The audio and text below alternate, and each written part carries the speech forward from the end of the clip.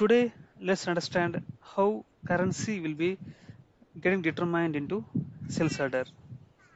So whenever we create a sales order, we will enter sold to customer sales area information. During that point of time, first the currency will be determined from sales order data. That is TVKO table. In TVKO table, we have a field called WAERS, WAERS WAERS. From this field, it will be transferred to VBAK work. Work in VBAK is called the currency field. You see here in the screenshot, you can see here that TVKO-WAERS has been transferred to VBAK work.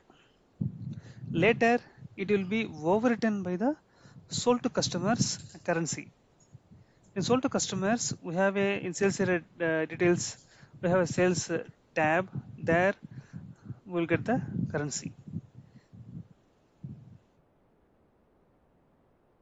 And here it will shows that the sold to customers data has been transferred to VBAK table. So KUAGV is a structure. In this KUAGV structure, we have a field called WAERK, WAERK.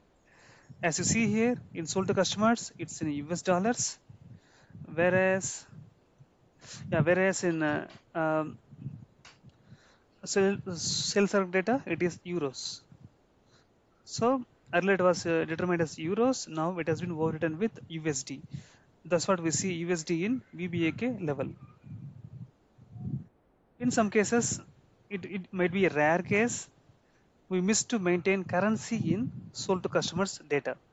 That point of time during sales order creation, we will get a warning message saying that to enter currency. You can see this one message.